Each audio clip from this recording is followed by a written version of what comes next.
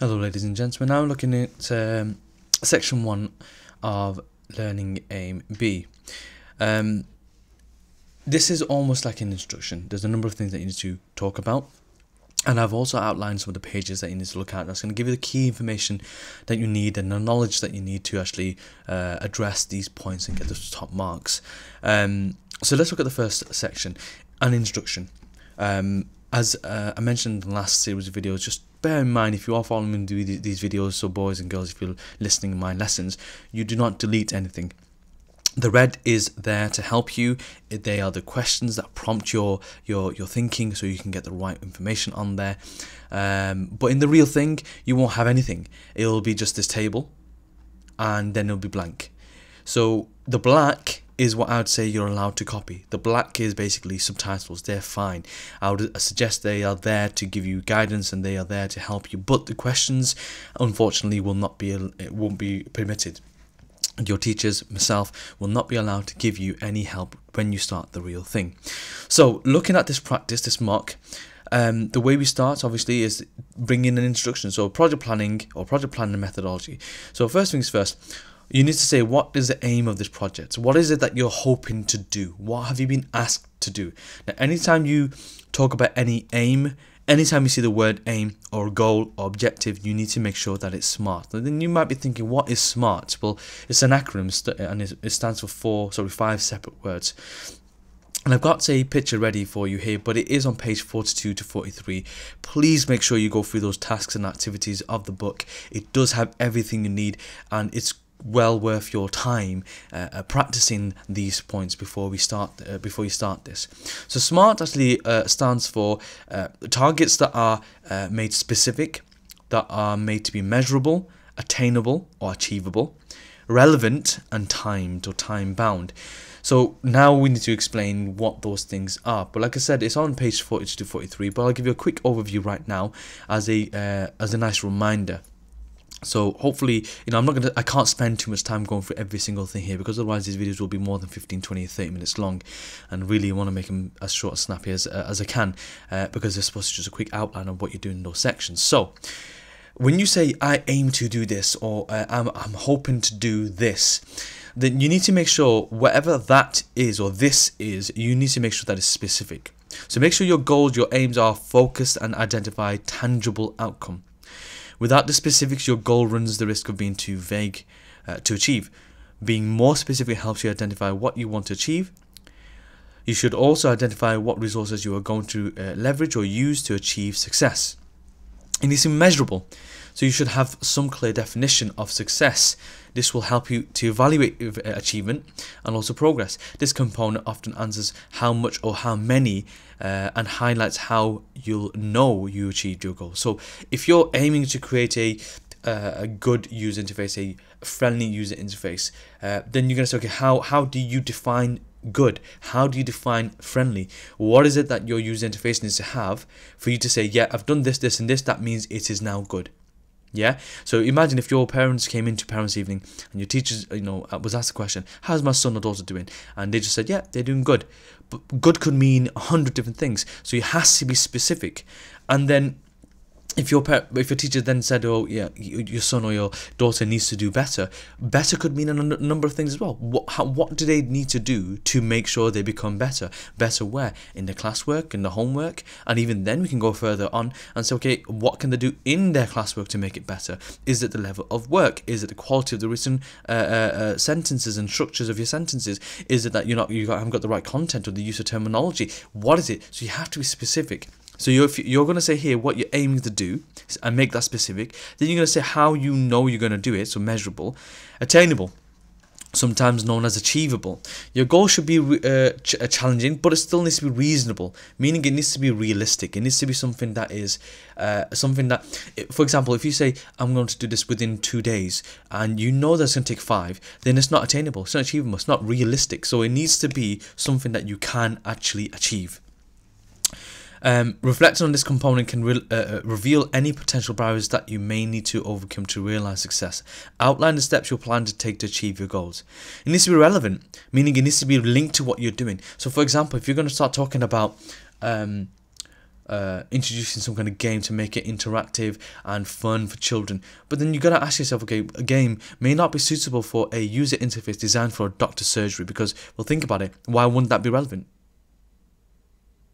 Okay, hopefully you've had a few seconds to think about it. When customers come in, or customers would be known as patients in this situation because it's a doctor's surgery, you don't want a child to be hogging the tablet, playing a game while people are waiting to sign in, to make doctor's appointments, cancel doctor's appointments. It's there for a purpose. It's work related. It's there to help people. If you put a game on there, it's not going to be relevant to what it is that you were hoping in the first place. And in fact, it's going to do the opposite. You're going to have a child playing a game on that tablet, and that means it's going to push and force everyone to start lining up again. And that was the whole point of this new user interface. They wanted to make the queue smaller, so it needs to be relevant to what it is that you're aiming to, going back to that aim at the beginning. And then time bound. Every goal needs to have a target date. So as soon as you know what you're going to do, how it needs to be done, so how you know it's going to be done, you're going to need to make it relevant and achievable, and you need to say, okay, this is going to take 2 or 3 days. If it's going to take 2 or 3 days, then you know what the time is then, 2 or 3 days from the start date. Okay, but you need to make sure that something that motivates you to really apply the focus and discipline necessary to achieve it. This answers when it's important to set realistic time frames to achieve your goal to ensure you don't get discouraged. So if you look at that, you see, actually that makes sense. If you make your targets smart, then you're making quality aims or objectives. Going back to the section, you got some questions there. What have you been asked to do? Okay, how long do you have to do it? Who is asking you? These questions, the answers are in this brief, and this is why the last video is so important. Why it's so important for you to understand the brief, understanding what it is that you're asking for. So you're gonna get the answers from here for this part here. Now you are looking for at least a paragraph, maybe more, to answer this section and have this instruction done nice and neatly. Okay. Then we're going to talk about project methodology. Now this is a tricky one if you've not actually looked at what project methodology actually means. Turn to page 36 and 37 for help. It does go through it for you. And what you need to do is basically, once you've read through those 2 pages, you need to first of all decide which one you're going to go for, and then say why. So are you going to go for the waterfall methodology or the iterative methodology?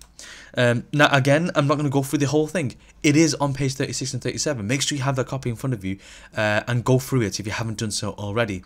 But I'm going to give you a quick overview. Waterfall is simply when you do things step at a time. Now for a lot of us, you might think, okay, that makes sense. Here's just an example. I'm going to find out what requirements there are. I need to then design it. Then I need to develop it. Then I need to test it. And then I need to maintain it. That's it. Done. But the problem with this is, that might be okay for most cases. The problem with this is that there's only one element of testing.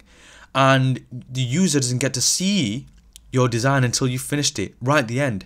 So there's no interaction with the user in between to see if you're going in the right direction or not.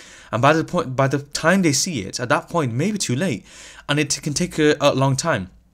So that's the waterfall methodology. Now there might be instances that you're using waterfall, but then in general you might be using the iterative methodology. Now the iterative methodology is more like this, where you have one iteration, one style, one attempt, where you plan, you get the analysis, so the requirement, so you get the user requirements and of what it is that you need to do. You need to get the design, then you build it, then you test it, and then you go on to the next one, the next version. So it's like a draft 1, a draft 2, a draft 3. Now most games, for example, will go for the iteration process because they can't just make one version of it and then off you go. There will be months of design and testing. There will be constant feedback fed in to understand where things could be improved, where things aren't so great, and so on and so forth. So this is why it's called iteration.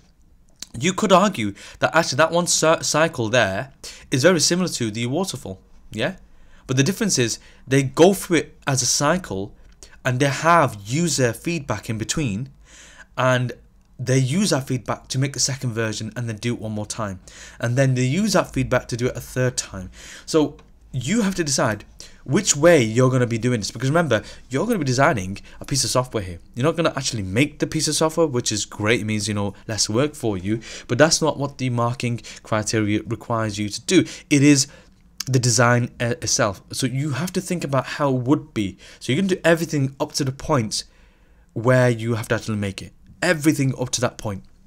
So which one are you going to go for? You're going to go for the waterfall methodology or the iterative methodology? Whichever one you choose, or if you want to say I'm going to use this first for some parts and then that's fine. But you have to say which one and then explain. You have to justify. So you have to talk about the pros and cons of the choice that you've made. Which one is better and why? Okay, but again, page 36 to 37 has all the information you need. I've gone through it as well very briefly, but also if you go into Google and just type in waterfall methodology, iterative methodology, I think it's also known as agile methodology, you can go to YouTube and check it out as well and get that information and get that understanding. Once you understand what those things mean and you got the pros and cons, then you can then really talk about it. So that should be a paragraph there as well. The last thing you need to do, and this is another subtitle, is project requirements. Now, this one, all you got to do is answer these questions. First things first, what is the purpose of the user interface that you plan to design? So, what is it that you've been asked to make? What's it supposed to do? Yeah, who is it aimed at? So, don't just say, oh, this user interface I'm making, excuse me, is for the draws in medical practice. Yeah, it is for them, but who do they want using that user interface? Is it going to be the doctors and the person at the reception, or someone else? I'd like to think that most of you will know now, by now, if you've seen the last video and you've seen the brief and you read through it, even though it's for the medical practice, it's the clients, it's the patients who walk in who will be using it. It's the people that are going in for the doctor's appointments or need to cancel appointments or look at repeat prescriptions. So it's not the people working there, but the public. What accessibility needs and requirements would you need to have? Well, think about it. If in this case it's the public, then you know that we have different kinds of people. Yeah, different backgrounds, different user needs, different cultural needs, and requirements in terms of you can't guess if someone's going to come in and everyone will be able to see. Some people may not be able to see properly. Some may not be able to hear properly, and so on and so forth. So you need to think about those kind of items. Look back to Learning Aim A when you talked about the whole array of things like skills levels and demographics and things like that. You need to bring those back in. What output requirements are there? So basically, what things will be seen, what things will be heard, and what things will be felt. That's what haptic means. So if you've got a phone, most of you probably will have a smartphone. Sometimes when you press certain things on your screen, there's a vibration, and it indicates that you basically clicked on something, that you touched something. So that's haptic feedback. That's what they actually call it. So what visual, audio, and haptic feedback will you have while your user, the public, is making use of the user interface? So the visual side will be the buttons and the options that you have. The audio side might be confirmation of things that they've clicked on. Maybe you'll have a text at the bottom that says top left button this, bottom right button this. So you may have some audio what's the word I'm looking for? Audio instructions and prompts helping people who can't see properly to do what they need to do. Haptic feedback. So is there going to be any vibration? Maybe there won't be, but you need to decide that. Then what input requirements are there? So this is what things come out. That's why it says output. Yeah, and make sure you use the correct terminology here. So the output requirements could be that this and that. But the input requirements is how things will be put in. If you just turn those words around, it makes more sense. But how are things going to be put into your user interface?